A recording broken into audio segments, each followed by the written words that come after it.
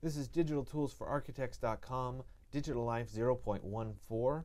Hugin, using Hugin to stitch panoramic images. Hugin is a great piece of software that allows us to stitch full 360-degree panoramas, and it's great not only because it does a good job, but also because it's free. It's available for free on hugin.sourceforge.net. You can go ahead and do a Google search for Hugin and find it that way as well. It's built on the Pano Tools set of code in terms of how they're actually stitching the panoramas together. There are paid graphic user interface options for Pano Tools. This one happens to be free, and it's pretty darn good. It's a little bit slower than some of the other options, but it's perfectly fine for what we're trying to do today. So I've gone ahead and I've opened Hugin, and from here what we need to do is we need to load up some images that we're going to stitch together. And so I'll go ahead and click on Load Images. And I have a group of panoramic images that I'm going to work with here. Now I have a full 360. I have all my images, but instead of spending too much time with all my images, I'm going to pick just the first 12 images. Hold on a second here. Right there. So that this will actually take a little bit less time to do its panorama stitching while you guys are waiting and watching me do this. Now I could throw all of the images at it at once, but I think for right now it's better to just do a smaller group so you guys can see it actually in action. Now it automatically brings in the camera and lens information from my camera, the EXIF data on my camera, so I don't really have to change anything. I could change this if I wanted to. The other thing is, from here all we need to do is click on the Align button in terms of starting this alignment process. We could also send it to the assistant queue. This is really convenient if you're trying to stitch a lot of images because it can do this stitching in the background. But we'll go ahead and click the Align and bring it up in the foreground and let it do its process here. So this is the image assistant, or Hugin's assistant here. It's going through and it's analyzing each one of the individual images. Once it's done analyzing those images, it's going to start comparing the images together. So it'll take image 0 and image 1 and find overlapping match points. And so it's found 25 match points between image 0 and image 1. Then it'll move on to image 1 and image 2, in which case it's found another 25 matches. And so it'll continue this way for a while until we get through all of our images. Then it will try to overlap images, so it'll go from image 0 to image 2 and try to stitch. It'll go from image 1 to image 3 and find matches between those images as well. And this increases the quality of the stitching. And so now it's going through and it's analyzing the distances between control points and continuing to optimize our actual image here. So we'll let it keep working and keep its processing here.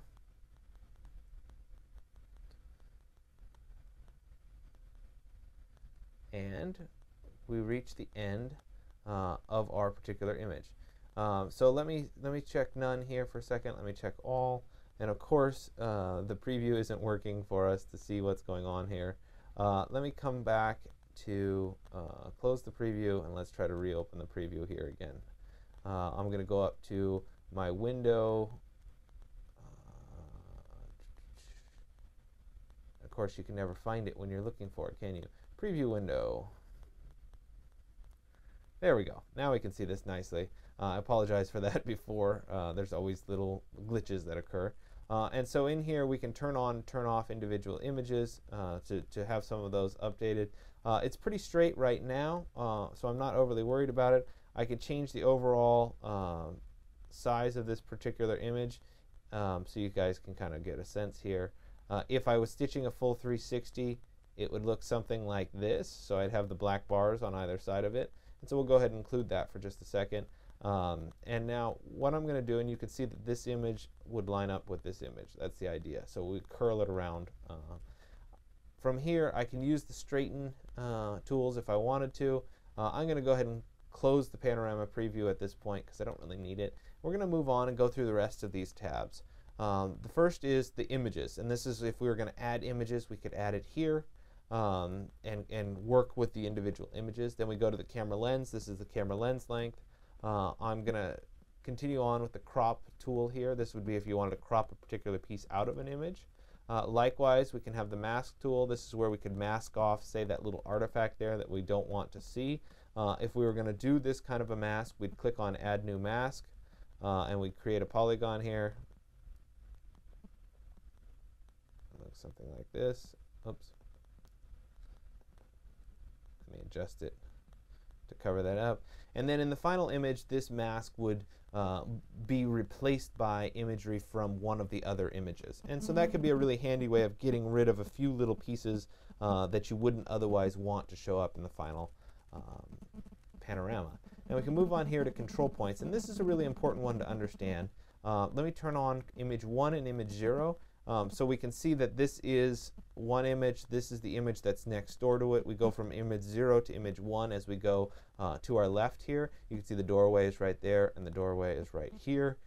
These are the control points that were assigned by Hugin for us. Now we could manually assign control points, or if we had images that we could tell stitched together, we could go in and actually assign additional control points. So for example, I could click a point here. It would zoom in on that particular point, and I could come over here and click a point right here, making sure that those were in fact identical points. And then once I am done with that, I can go ahead and click Add, and it would add that point 25 there and there. So that would be adding more control points. We can also come over here to the optimizer. This gives us a variety of ways of optimizing a particular image. The default is just fine. We can click on Optimize now to further optimize that image. Under the Exposure tab, this would be if we wanted to adjust for a high dynamic range image or what have you, or adjust the exposure. We can do that here as well. And finally, our last tab is the actual Stitcher tab, and this is where we're going to export our information to create a complete panorama of our image. Typically, you're going to want to change this cylindrical into equirectangular, which would give us the full 180 by 360. Obviously, I didn't load up all those images, so I have a much smaller field of view for right now. We can click on Calculate Field of View to see what we actually have here. It's telling me I have smaller than the full 360, which we know because I didn't load all of my images.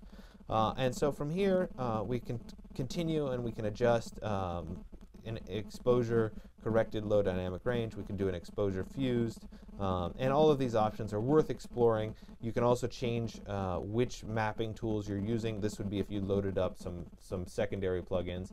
And when we're finally done, we can go ahead and click Stitch, and it'll create an output. It'll ask us where we want to save it, and we can go ahead and click Save to move on.